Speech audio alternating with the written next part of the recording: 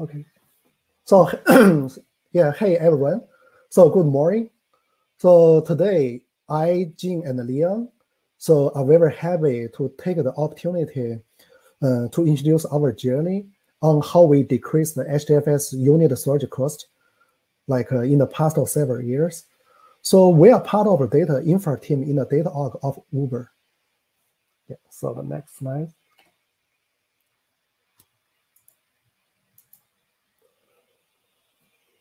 Yeah, first I'm gonna talk about our HDFS scale in Uber. So you can see, right? So in our HDFS cluster, so daily we service about 10 billion requests per day, and also we manage about X byte level data, including tens of clusters, and in total we have about more than 11,000 hosts. Yeah. Yeah. So. So we have all kinds of, you can see, right? We have all kinds of data and like many others. So we use Kafka to ingest data into our data lake, right? So in our, as you can see, we store all the data in different tiers. So we have like a hot data. So the hot tier data for us is normally less than 3 months, then warm data, and also the archival and the cold data. So for us, the cold data is very minimal. So the reason is the cold data for us example is we don't have main access to those data. So for us, the volume of the data is very minimal because the reason is we can just delete them unless there's some special use case. We have to keep them around for a certain time. Yeah. So that's about our kind of the use case for the HDFS cluster.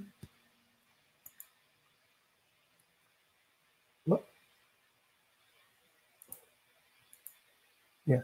So this is the second one. This is the next slide. So this slide will talk about the HDFS cluster deployment in our Uber.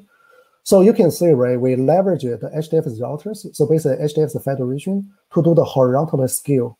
So another good thing is because we have this routing layer, so our data movement is hidden from the users. So you can see, right, we can move the data from hot tier to warm tier, transparent to the user. So the other thing is you also can see, right, we have 4 types of clusters. So warm, prime, ingestion cluster, and the ETL clusters. The reason why we have so many different types of cluster, because so at that time we want to scale our name node traffic. So we want to split write traffic, read traffic, and also something in between. Yeah. So yeah, so the other thing is we also provide isolation. So that's why we create a different type of clusters. But in the future, eventually, we want to build our homogeneous a cluster, and so later we can distribute our traffic among those clusters.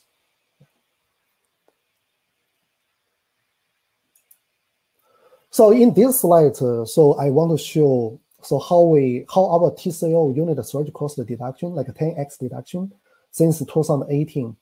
So we intentionally hide the actual numbers for the IP purpose.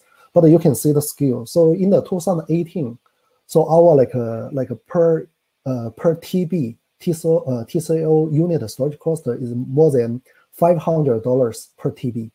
And along the way, today we decrease our storage cost less than $50 per TB, and then this is less than 50% of the standard storage cost from the major cloud providers. So you can think about the S3 and the GCS. So in the slides we put some 5G, 5K, 5W. So those are just our internal skill name, hardware name. So in this slide we contribute 3 major reasons, factors. So how we can decrease our unit storage cost. The first factor is we use a higher density storage node. So you can see in the 2018, right? So our storage node is about we have 24 disks, and each disk have about 2 TB, disk size. And in 2019, we introduced data tiering. So basically, we build a warm cluster and the hot cluster. So for the hot cluster, we have 24 disks, and also each disk is about 4 TB. But for the warm cluster, So we already have increased our number of disks to 35 and the disk size to 8 TB.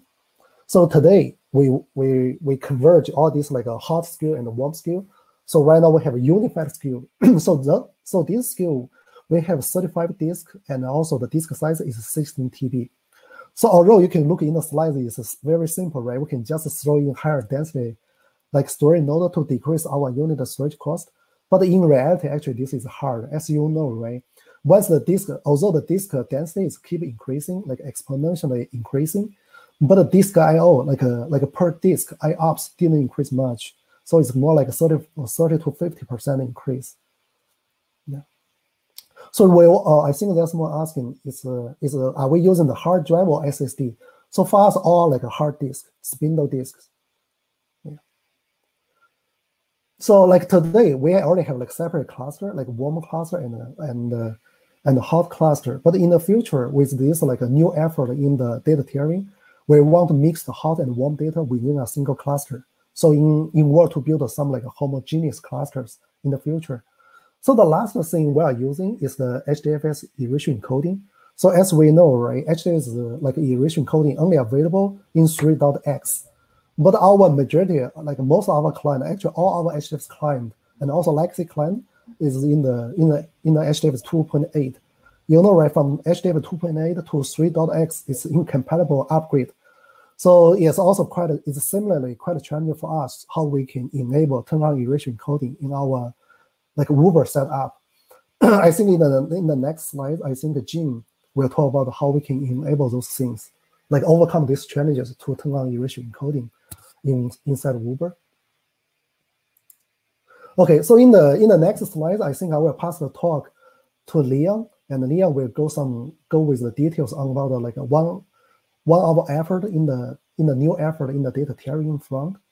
So Leon, so probably you can take over. Yeah, thanks, Jeffrey. So I'll talk about this effort that how we manage the disk I/O across the cluster. So initially we think we have some observation on our current previous situation that our P99 average disk I/O utilization is not actually high. So which means that the IOPS of the lower density disks are not actually fully utilized. So this actually gives us the opportunity that we can actually use the better and the denser disks that's available on the market every year to actually, in that case, we can actually tap in the use this IOPS of the lower density disks inside the cluster, so we can make the cluster more cost efficient. Next slide, please.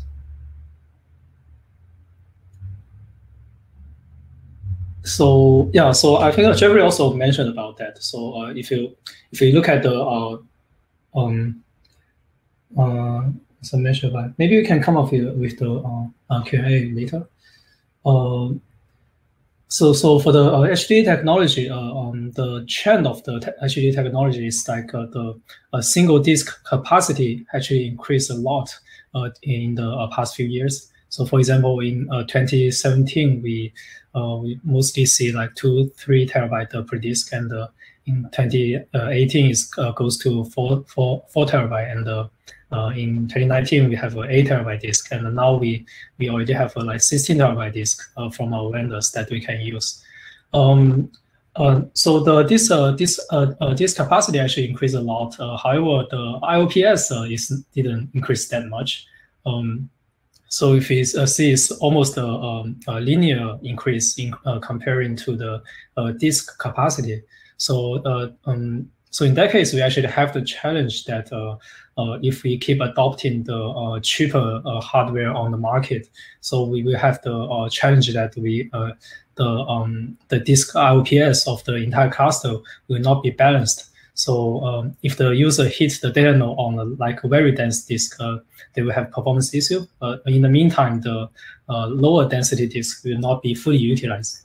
And we have so many different kind of hardwares in the cluster over the years. Next slide, please. This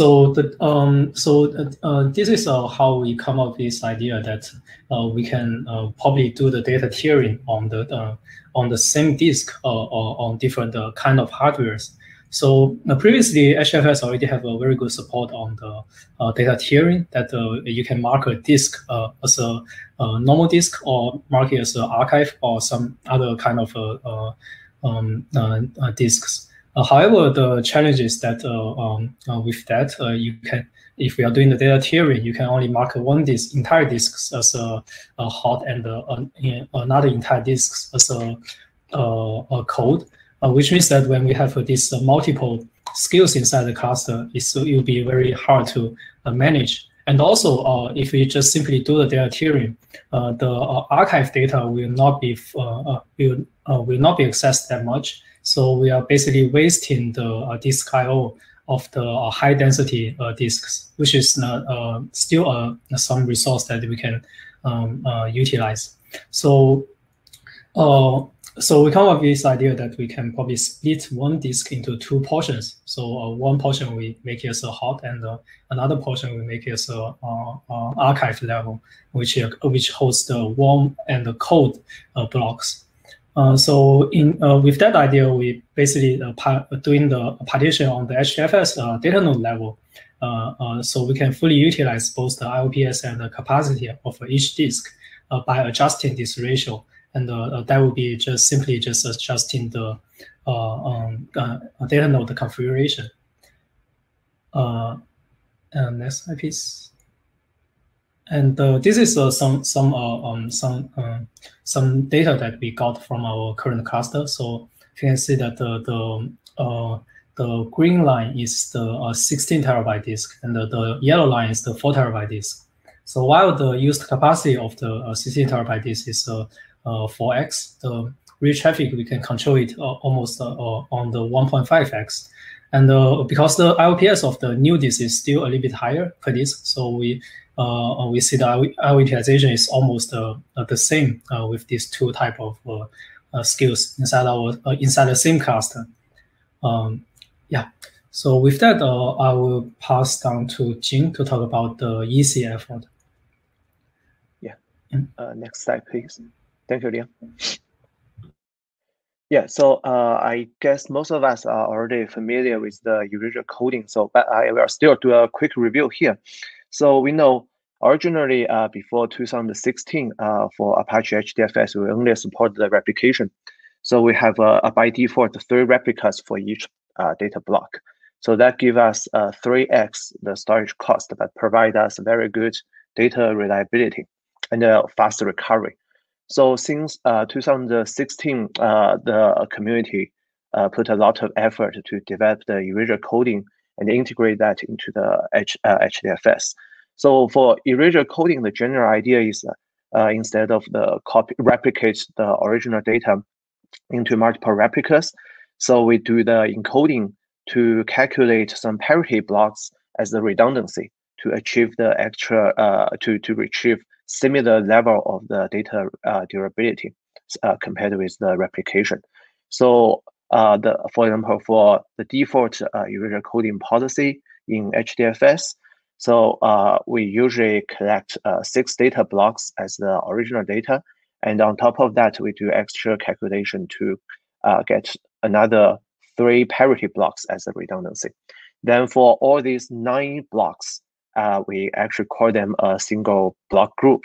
Among this, within this group, if we lose any of the 3 blocks, we still can run the coder algorithm to calculate the data back. So in general, compared with the replication, the erasure coding storage scheme can provide similar data reliability, but much lower this kind of storage overhead. So we can see the original data is distributed among 6 data blocks, and we calculate the extra 3 parity blocks. So the extra, the overall storage cost is 1.5x compared with 3x if adopting the replication storage scheme. Okay, next slide, please.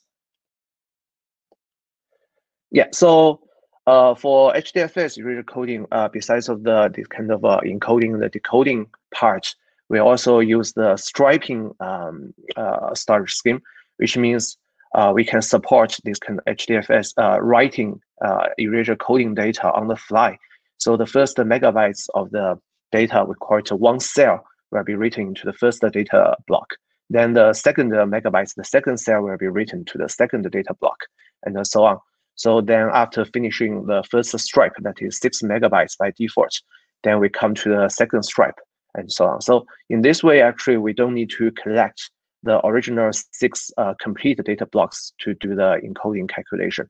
We actually can just write even a small part of the data, then still we are able to do the calculation and compute the parity blocks.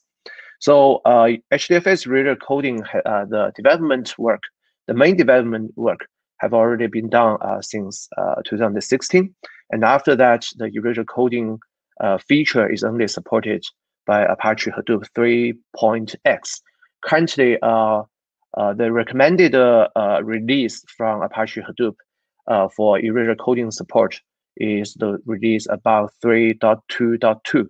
So since 2016, actually, a lot of companies started adopting HDFS erasure coding and contributed a lot extra good features and bug fixes into the open source version. So currently, I think erasure coding has already been widely adopted. Yeah, so to use HDFS erasure coding actually is very simple. We can directly enable the erasure coding policies, set up the policies on top of the directories. Then all the newly written data into that directory will be be written using the erasure coding storage policy scheme. But here, the old data before we set up the erasure coding policy within that directory, we are still using the replication scheme. So which means like we still need to do some offline conversion for those old data. Yeah, next slide, please. So to adopt the erasure coding in Uber, so our target is just make the whole transition as transparent as possible, so that we don't need extra those kind of upgrades from the customer side. So this is the overview architecture for HDFS clusters in terms of the data tiering. So we actually set up a separate warm clusters to move, and periodically we move data with the with certain this kind of age and certain access pattern from the hot tier to the warm tier. So we actually do physical move. We copy the data from the original place into the separate warm clusters. In the meanwhile, these warm clusters also hold extra copy for very important those kind of tables as the backup. And also we actually move some of the data to the archival storage on cloud to save the cost. Next slide, please. So after adopting erasure coding, here actually the overall architecture actually still stay the same. So here the main change is, so most of our existing HDFS and Hadoop architecture is still using Hadoop 2.x. And EC erasure coding is only supported by 3.x. So which means we need to upgrade at least the warm clusters to support erasure coding. And in the meanwhile, maybe the easiest way to support this kind of data copy into EC requirement is also have separate young cluster running Hadoop 3.x. These young clusters will be with small size and dedicated only to used by the DCP jobs to copy the data from the original hot cluster to the warm clusters. And in the meanwhile, so we actually have the HDFS routers just between the clients and the HDFS servers, so that the order movement within HDFS clusters will totally be transparent to end users. Next slide, please. So as we mentioned, the target here is still, we don't want to require all the customers to upgrade their Hadoop version. We all know like there are a lot of incompatibilities between Hadoop 2.x and 3.x, especially in Young, we have API and configuration incompatibilities. So if we require everybody to upgrade to 3.x immediately, so that will create a lot of extra workload and maybe even chaos in the cluster. So here the strategy is we will just work on an extra proxy layer on top of the warm cluster to serve the EC data to the Hadoop clients with older version. So the idea actually is very, very similar with the existing Web HDFS inside HDFS. We all know for Web HDFS, usually we actually have we actually launch a separate DFS client inside of the data node to serve the real read and the write requests coming from the web clients. So this DFS client is actually running the same version as the local data node. So in our case, which means we actually have this kind of capability to launch a DFS client running Hadoop 3 inside of a Hadoop 3 data node and serving the web HDFS read and write requests coming from 2.x clients. So which in that case, actually, if the client is already using web HDFS, so the EC data can be well served, even though they didn't do the don't want to do the upgrade. So, but the problem is like only a small portion of the clients are using the web HDFS. Most of them are still using the Java native clients to do the read and write. So which means we can follow the similar this kind of pattern and architecture to design and implement a data access proxy to translate the EC data and serve the read and write requests. Next slide, please. Yeah, so in the end, we actually developed a new EC access proxy, mainly serve the read requests. So this proxy, they actually sit inside of the data node process. So this is quite similar just with the web HDFS, this kind of architecture. So the proxy is launched inside the data node on a different port. Then this proxy on one side, it will just receive the data transfer protocol requests from the old clients. And in the meanwhile, the name node actually will have a capability to recognize all those kind of older clients and provide the proxy port as the data locations. On the other side of the proxy will launch a DFS client with Hadoop to a 3.x version to read the EC data and then just reconstruct the data, I would not say reconstruct, but say like translate the data into the original replication scheme and serve the data back to the old clients. So in this way, actually, all the old clients with Hadoop 3.x version will be able to read the data in a transparent way. They don't actually need to understand this is a erasure coding storage scheme. Next slide, please. Yeah, so we actually only use the erasure coding for warm data. So the good part is for warm data, usually the backfill traffic is small, although it's still consistent. So which means we have the possibility to serve the right traffic in a lazy way. So currently, our strategy is we allow the old clients still write the replicated data into the EC directories. So since our name node has the capability to recognize all those old clients, so actually the name node will always enforce the replication storage scheme for all kinds for their write requests. Then afterwards, we just design and we develop another offline tool to just scan the EC directories and recognize all those kind of replicated data and do the offline conversion. So actually, this can well satisfy our requirements for the warm tier data sets. Yeah, next slide, please. Yeah, so currently, this is the how to say the overview of our erasure coding adoption work. So in the next step, so we are planning to also merge the hot and the warm clusters by adopting the unified hardware SKU.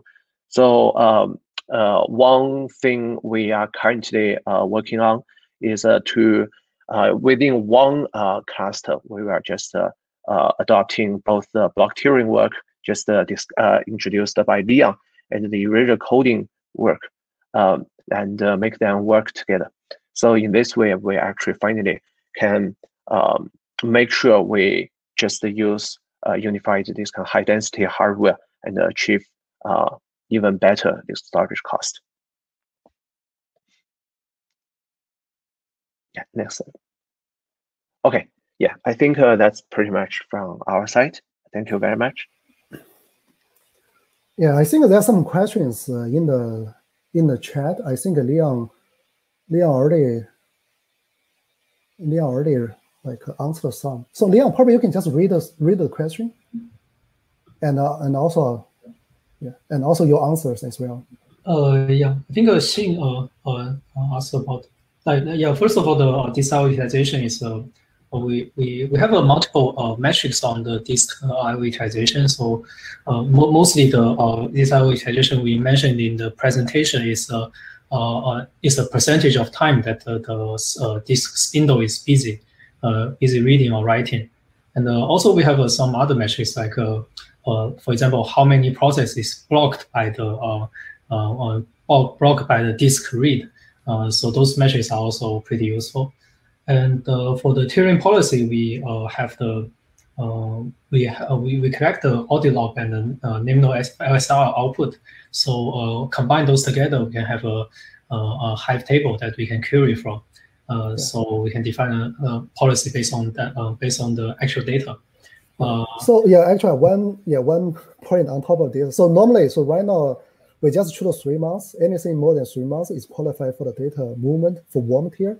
And for the cold data, we use a lot of this like name node audit log to determine which data is part of the cold data. Yeah. Cool. So Leon, go ahead. Yeah, and probably Jing wanna talk about the versioning. Yeah, so still most of our current Hadoop clusters, especially the hot clusters, are still running 2.8. And the customers are also still using 2.8. So only the warm clusters using erasure coding is running 3.2.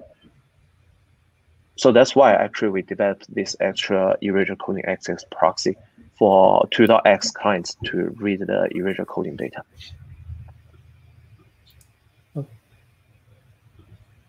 Okay. Do we have any more questions?